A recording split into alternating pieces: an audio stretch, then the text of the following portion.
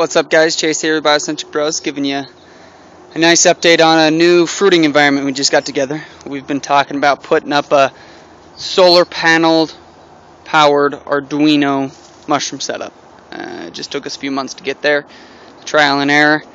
So this is the final result. Do a little walkthrough of it. Just a 55-gallon food grade container. Silicone, a nice little port in the bottom. Goes to your filter. And this is the Arduino setup. Got a nice little plastic case over the top, so just a Sterilite, and I cut a hole in the side. Goes to a diaphragm pump, pretty cheap, works pretty well, and that goes down into your 8-way and into the misters that I'll show you in a bit. Open up this Arduino. And there it is. If you've been watching our videos before, it's a pretty standard Arduino setup. If you want some information on it, just shoot us a message. And here's your battery and the solar panel controller. That little light there, it's charging. Walk you over and show the solar panel.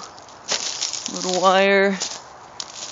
And here it is, 10 watts. Not a very big panel, doesn't put a lot of power out. Hopefully our pump doesn't draw too much. I didn't really do the math, we just had it laying around and went with it.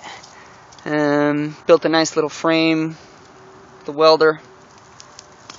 That's the solar panel. So, take you back in here and show you what we've got going on.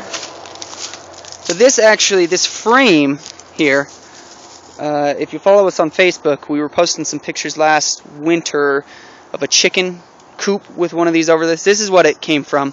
We took it off the chicken coop because it's summer, they don't need it, and just converted it into a nice little greenhouse. So, standard shelving that we've been doing, same as in our shiitake room. Some cinder blocks, pieces of wood, and misters. We actually went with a little different mister this time. These are adjustable and put out a little bit finer mist.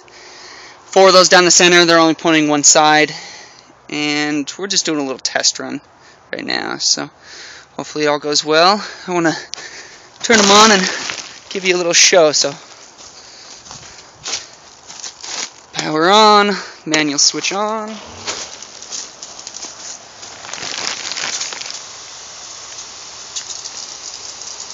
Voila. Kind of see it falling there. As always, if you've got any questions, comments, let us know. Find us on Facebook, facebook.com/biocentricbros. Hope to see you guys around. Thanks.